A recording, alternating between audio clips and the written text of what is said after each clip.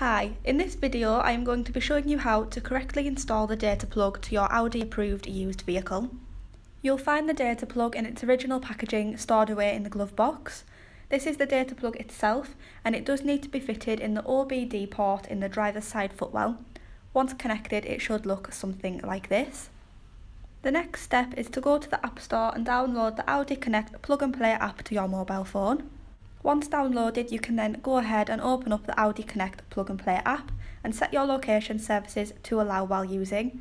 Make sure to change this to allow always a later date. Once you have set your location settings, the next step is to register your account. To do this, you need to select your country and read through the terms and conditions, and make sure to select yes, you do have a data plug. The app then requires a PIN number, which is used to finish registering your account. The PIN number is located on the side of the packaging for the Audi DataPlug.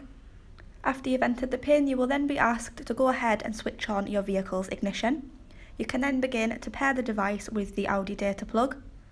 Once successfully connected, you do have full access to the Audi Connect plug and play app. So if you do have any questions regarding the DataPlug, please don't hesitate to contact your local Audi dealer.